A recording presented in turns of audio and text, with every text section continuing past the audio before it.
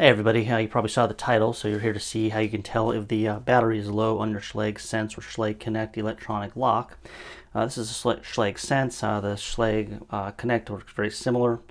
On the Sense app, one indicator is you had a little low battery indicator up here in the top right corner, so you indicating the battery is low.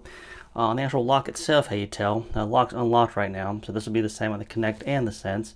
You gotta lock the door, you push the Schlage button, and you're gonna get a couple of beeps and a flashing yellow light. And then it'll throw the bolt head. There's enough juice. They'll still work in a week or so, after you get the first indicator that it's low, but it's a good idea to change them as soon as possible, especially if you live in a colder climate. Cold's hard on the batteries. All right, so, so you see here, it throws the bolt, the low battery indicator. Now, say you came home, you're going to unlock the lock. So you push the light it up, you put in your super secret code, so we'll do that here. Nobody watch. And you're going to get check marks saying code's good, but again, the flashing light indicating low battery. And it'll unlock the door as long as there's enough juice. So that's how you tell if the battery is low on one of these. And now we'll go ahead and change the battery real quick. I'm going to show you that here. It's a very simple, simple process. Close the door here. So this little cover just lifts off. And these use 4 AA batteries. There's a little tray. You have to actually unhook the connector. Little tray slides out, and you got your batteries here. And I use Amazon batteries. This is what I happen to use right now. And they don't recommend using like rechargeable batteries on these. So I'm just getting the old batteries out of here.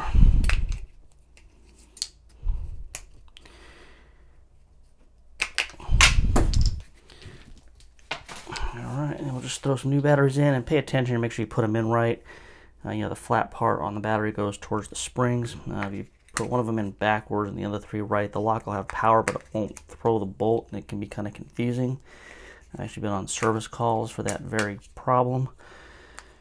It's simple as checking the batteries and just putting them in the right way, and problem solved. So anyway, we've got the batteries in there correctly.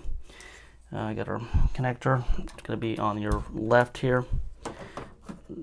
Drop it in, connect it back.